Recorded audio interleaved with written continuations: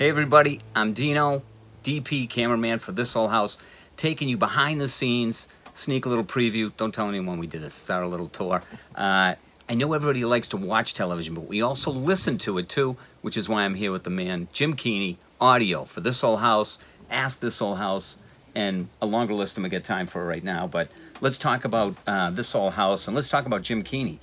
When did you first fall in love with audio and say, audio, I must do more of this?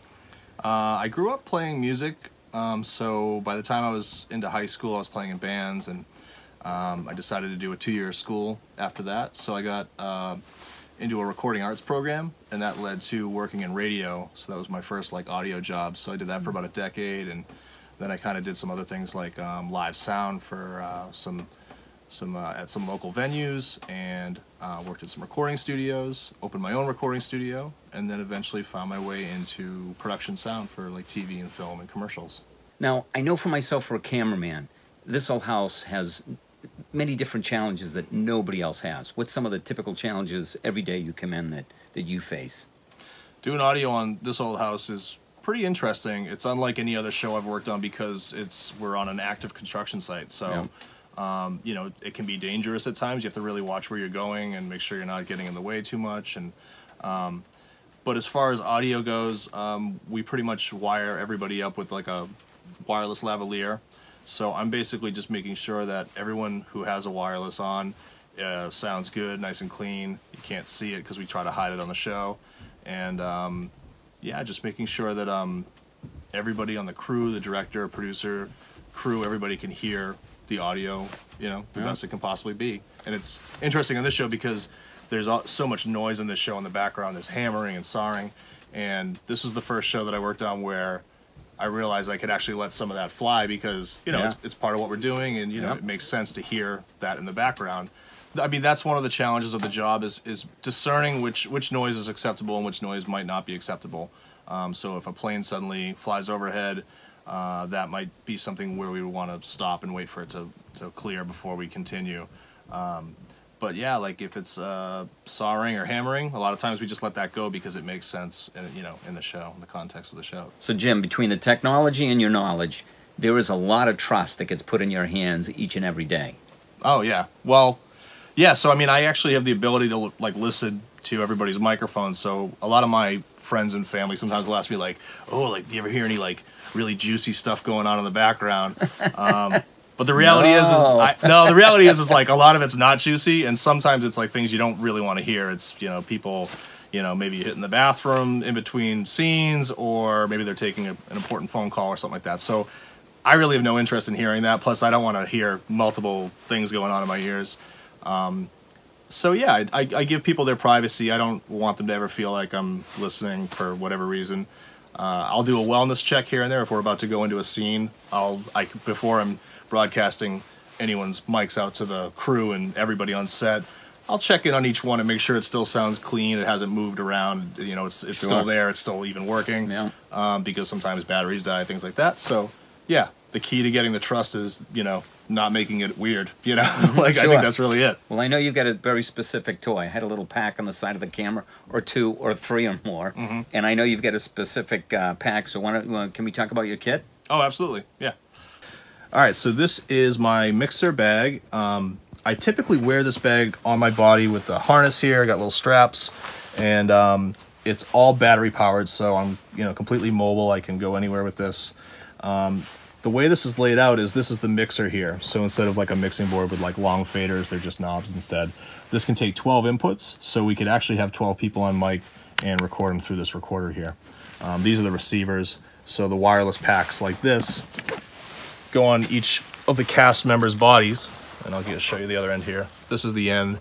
There's a little mount for it, and typically use some kind of an adhesive, and we'll just kind of hide it on the inside of the clothing.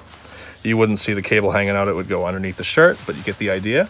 And the pack usually goes in their back pocket or just somewhere hidden. And what's great about this is if you look down here, this is Kevin's mic we were using earlier today.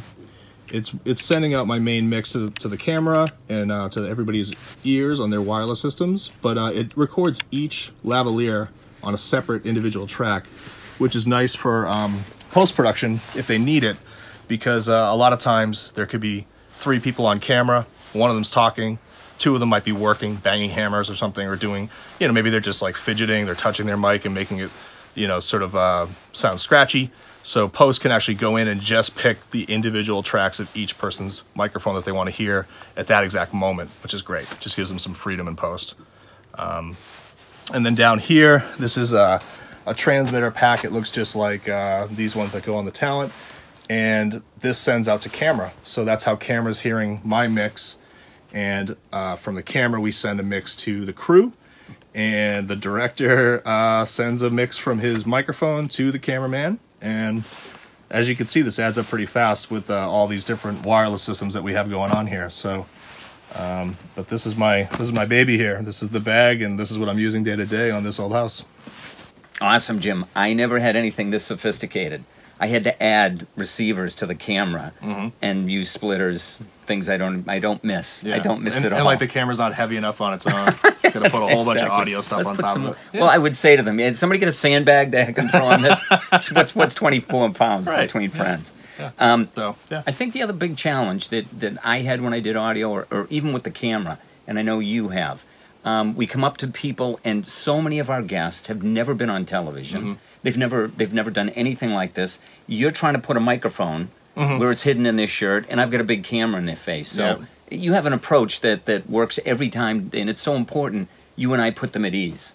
Yeah, I think you can typically feel the energy on somebody when you approach them with a microphone, like after you've been doing it long enough. So instantly I can tell if the person sort of is kind of like a little hesitant or whatever. Sometimes they're all about it, like, oh yeah, throw it on there. Like, you know, they're doing this like they're getting frisked or something. You're like, no, it's not going to be like that invasive. But yeah, some people are a little more timid about it. So I just try to do my best job to explain who I am, introduce myself, and show them what it is, how it's going to go on them, because we do hide the mic. So I guess it's somewhat invasive because you have to probably, you know, drop a cable down inside of your clothing. But yeah, I think it's just about communication. It's about making sure that they get it, you know. And then then at that point, they're usually like, oh, okay, I get it. And they just help you out and make it happen. So. Yeah. And you know they're comfortable because by the end of it, they hand your microphone back. They take it off themselves. They've already figured that out, which I'm like, no, don't touch the mics. Yeah, sometimes it's helpful. Sometimes it's you know, here's a big ball of spaghetti back, and you're like, oh, great, thanks for helping. I know in a normal day, and whenever I did audio, and somewhat of a typical day, we'll have, you know, 2 microphones, 3, even 4. And for you with your technology, not a problem. But we just recently wrapped in Westerly, Rhode Island. And I know we went beyond the 4, we went beyond the 5, and looking at the expression on your face, we went beyond that. How many did you end up setting up that day? Yeah, that was a hectic shoot. I think we hit 13 channels of wireless just for audio, and then there's wireless video as well.